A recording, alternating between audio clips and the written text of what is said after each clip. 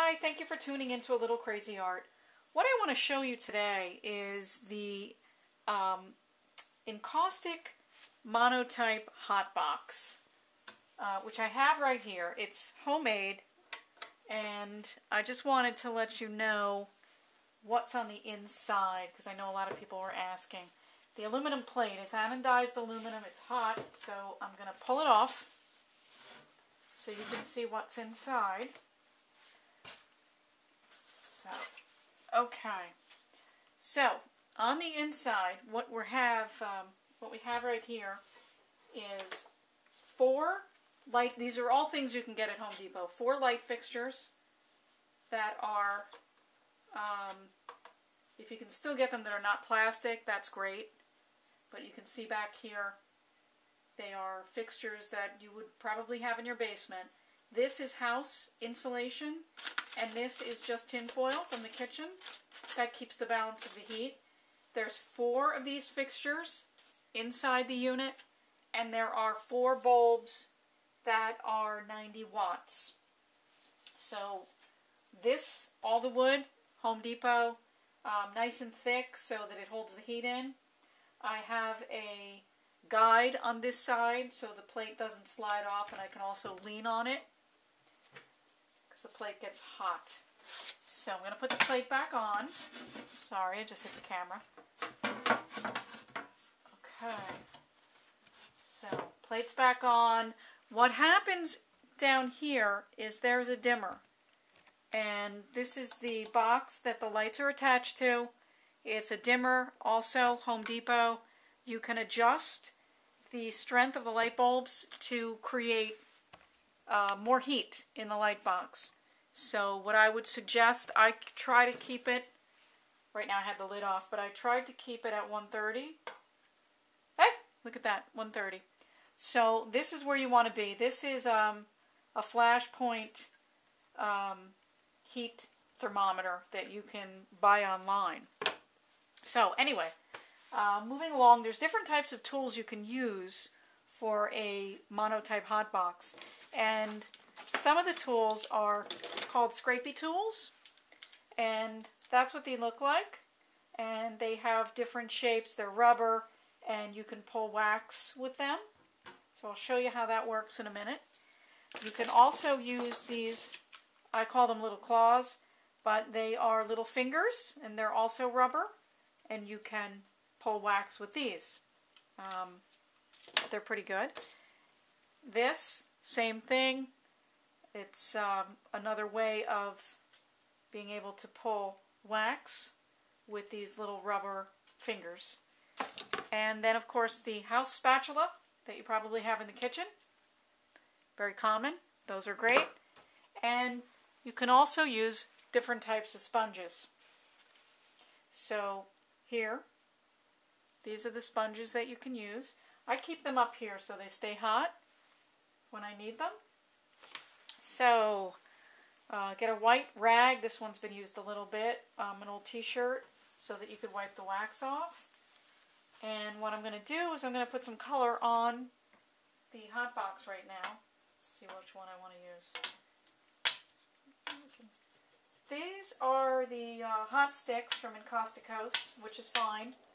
They work too. I just want to get some nice base color across here. Find a color that's a little bit stronger. Okay. Just so I can show you how the different tools make textures.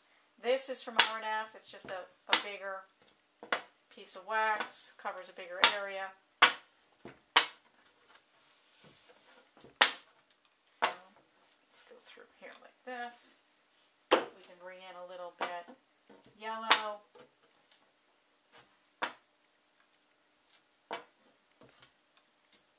Pull through some ultramarine. That's a nice color. You can work directly with your wax sticks too to create texture and abstract shapes. So anyway, here we go. First off, what I'm going to do is I'm going to work with the scrappy tools. So what you can do is create, let's just say it's abstract and we're working with maybe underwater image. So you've got some plants, that's how I perceive this. Just by moving the scrappy tool in different directions, you get different waves of color. So you're moving the color along the anodized aluminum. So you can see, you know, you get a shape like this if you were to turn it and pull, or different shapes if you were just going straight up. Different tools do different things. So here is a different tool, and I'm getting more of the wax being moved around and more of the white area visible to me. You can also use the little claws. That gives you kind of more of a line effect. Again, you can be creative, move it around, and still create some type of texture for whatever your piece is that you're working on. It could be, you know, more of a stringy, bushy type of plant, that if that's what you're picturing, underground or underwater. Not so much underground, it'll be underwater. You can see. And again, the way that you move your scrappy tools is the way that you're going to get that three-dimension effect in the wax. So here now we've created a very bushy little plant right here in the wax. Looks great. Works for what we wanted to do. Great. Again, we can even go in to the other textures and complement them with a different tool. So, let's see how the effect is different. So, now we can move on to, actually, the spatula does a nice job. So, what you want to do here is, again, move the spatula in different directions to make your shapes and do a little light pulling. So you're pulling the wax back and it's giving it a wave effect. Again, three-dimensional. Nice feel to it. And you can create another image just from this tool. And it works really well on the Hotbox. And you know, you don't want to do too much because you're going to pull the wax and make it pool, and you don't want to have mud. So you can dab, you can pull.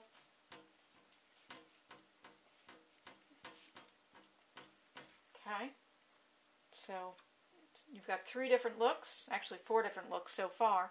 You can work with the sponge, and the sponge is going to give you a texture as you're moving the wax. So you can still create something abstract, something plant-like, but you are really working with something that's going to have a texture in it versus the other tools that are pulling away the wax. This is kind of putting the wax into a shape within the pull that you're giving. If that makes any sense. So again, you can do this. Whole different look, you know, according to which way you go. And then you can dab. Give it another different feel. You know, I love sponges. You can do so many things with them. It just has, you know, more of a softer, fuzzy feeling to it. And again, that's just from going on the side of the sponge. If you were to do more of a swirl, you're going to get more of a ground cover. Or even if you were to use the circular sponge, you'll see it's kind of, I think, more of a sky-like setting. I think with the sponges that are round, you can work up here and create a very soft, fluffy texture with just that. This sponge too, this works really well if you want to do a ground coating. You're getting a mix of different textures. Kind of, it has a feel like dirt. It's, you know, very sporadic. You can go right over the other images and create more of a dirt effect at the bottom, which is kind of cool. And then go in and just add some dots of texture through the dirt to give it a different look, as if other things are growing down there. It's cool. And again, you can use, you know, this item. This gives a different effect. More of the lines running through, which is, you know, cool. It doesn't actually fit with these underground water plants, but it's okay. You get the idea. You can even go across, and it's just going to create a very interesting abstract look of just lines going in many different directions and levels, you know, because now it's giving you different levels within the lines to see underneath. You can bigger lines, smaller lines, you know, still a very cool effect. And you can go back in with your scrapey tools if you choose and try to make this into something that works well with the rest of your image. Maybe you know, more of a weedy area with just some sporadic plants. This is a different scrappy tool, so it's just giving half moon effects to the whole piece. And again, that works. Completely works. Go up, do the whole area with the half moon.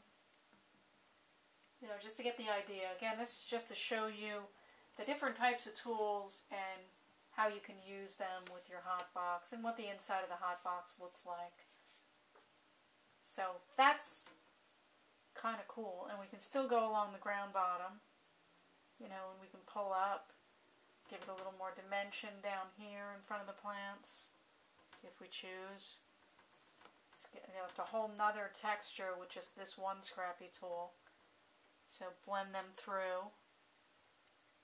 You know, you can create something and then like something better after you've changed it.